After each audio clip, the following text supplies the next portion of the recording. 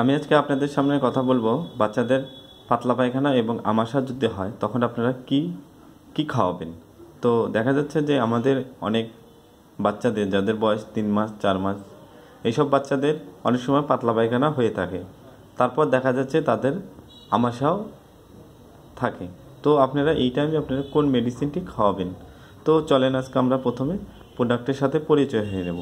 এটি হচ্ছে অ্যামোডিস সিরাপ আর এটি হচ্ছে জক সিরাপ।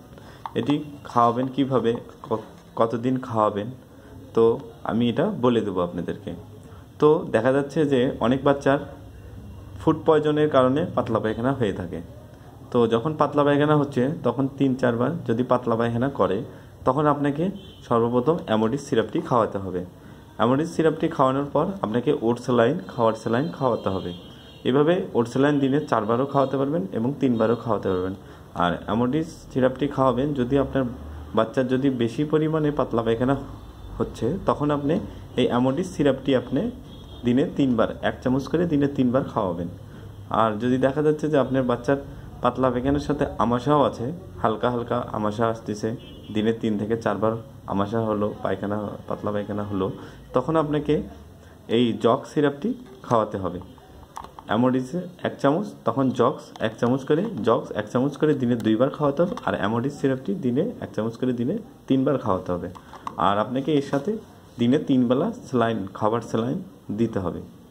দেওয়ার পর আপনাকে দেখা যাবে যদি বাচ্চার আপনার পাতলা পায়খানা কন্ট্রোল হচ্ছে তাহলে আপনার বাচ্চা সুস্থ হয়ে যাবে। আর যদি দেখা যাচ্ছে যে না, আমার বাচ্চার শুধু আমাশা আছে, পাতলা পায়খানা নেই, তখন আপনাকে শুধু এই জক্সটি খাওয়াতে হবে এবং খাওয়ার স্যালাইন দিতে হবে। তো এইভাবে আপনি 7 দিন থেকে 10 দিন খাওয়ানোর পর দেখা যাবে যে বাচ্চার আমাশা যদি থাকে তো আমাশা ঠিক হয়ে যাচ্ছে, আর যদি পাতলা পায়খানাও যদি সাথে থাকে তো ওটাও ঠিক হয়ে যাচ্ছে। আর আপনারা যখন বাচ্চাদের আমাশা অথবা পাতলা পায়খানা হবে বাইরের কোনো খোলা খাবার খাওয়াবেন না। তখন আপনি দেখা যাবে বাচ্চার আরও পেট খারাপ হতে পারে বা আরও বেশি পরিমাণে পাতলা পায়খানা এবং বেশি পরিমাণে আমাশা হতে পারে। শুধু আপনারা মেডিসিন, স্যালাইন আর ঘরের যদি কোনো খাবার যদি মুখে খায় বাচ্চা তাহলে তাকে খাওয়াতে পারেন।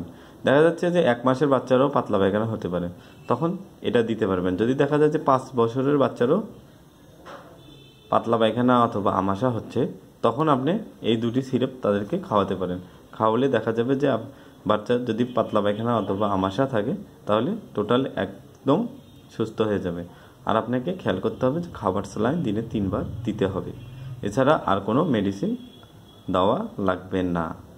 এটাই ছিল আজকে আমি এই কথাই বললাম যে যেসব বাচ্চাদের পাতলা পায়খানা এবং আমাশা হবে তাদেরকে কি মেডিসিন আপনারা খাওয়াবেন।